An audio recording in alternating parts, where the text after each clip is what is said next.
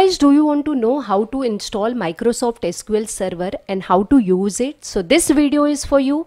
Hey guys, welcome back to my channel. Guys, in this video I will be showing you how to install Microsoft SQL Server, and I will be showing you how to create database and how to create table inside it. Everything I am going to show you step by step, so do follow my video till end guys.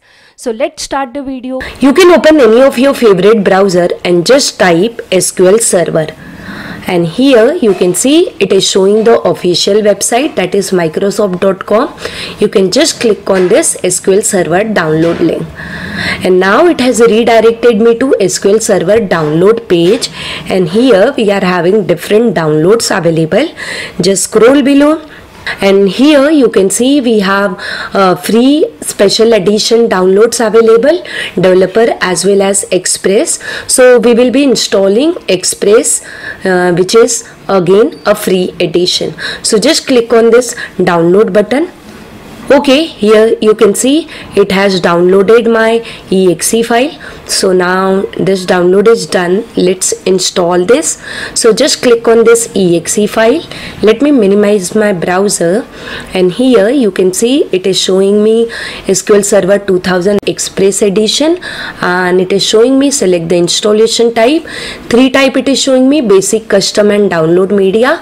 I'm going to select basic. Okay, so just select this basic. Okay, on this page we have to accept the license and agreement, so just click on this accept button, and now it has taken me to this page. It is showing the installation location of SQL Server, so it will go in C:\program files Microsoft SQL Server. If you wish to change, you can click on this browse button and just change. Okay, so now I don't want to change, I am keeping default, so I will be clicking on this install button. It is downloading installation packages. After downloading packages, it will install it, so we have to wait for a while. Okay, so you can see it is showing me download successful. So now it will start installing it, so we have to again wait for a while. Okay, so guys, you can see my installation is also completed. It is showing me it has completed successfully, and here it is showing me different information.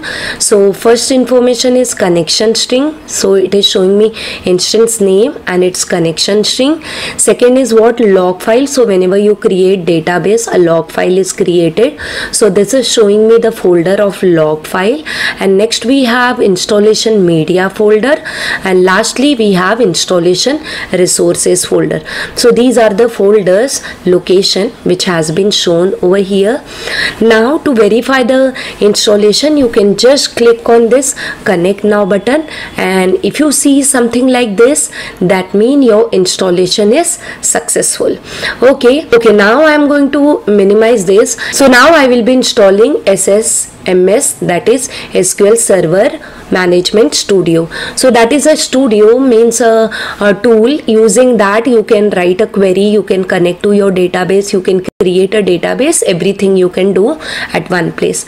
So for that you need to click on this install SSMS button. It is going to open on your browser. So now you can see it has taken me to again Microsoft website, download SQL Server Management Studio, and here you can see it is showing me SSMS 19. So let's download SSMS 19.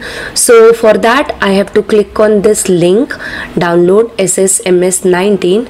Okay, my download is started. Now we have to wait for it. Fine guys, my download is done. Now I will be clicking on this to start my installation. I'll just minimize this, and here it's showing me SQL Server Management Studio, so I need to just click on this install button. Okay, so it will install in again a C:\program files. If you want to change, you can change it. So I don't want to change, I'm just clicking on install button. Okay, here it's showing me progress of my installation, so again it will take time, so we have to wait. Okay, so guys, you can see it's showing me my setup is completed. So my Microsoft SQL Server Management Studio, that is SSMS, is installed on my PC. So now let's start this. Okay, so let me close everything. You can type SQL Server Management Studio or you can type SSMS, both will work. So now I have just started my SQL Server Management Studio, and now here my studio has been started, and here it's showing me various details, showing me server type. So I'm going to select database engine, server name. So this is the name has been given while installation, and authentication type I'm taking as Windows authentication. And now we have to just click on this connect button. Here you can see it's showing me green color, that means it has been connected to your server.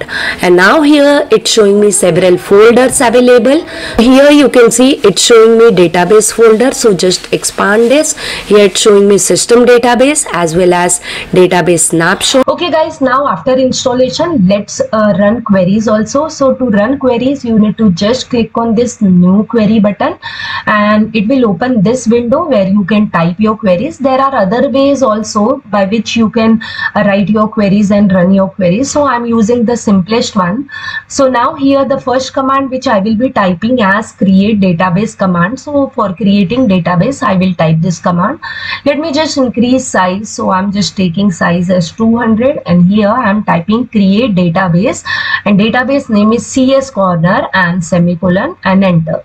Now another command I will be writing use CS corner, because by default it takes my master database. Now I will be changing my database to CS corner. First execute create database command and then execute use CS corner command. Command successfully executed, and here you can see now my database has been changed from master to CS corner.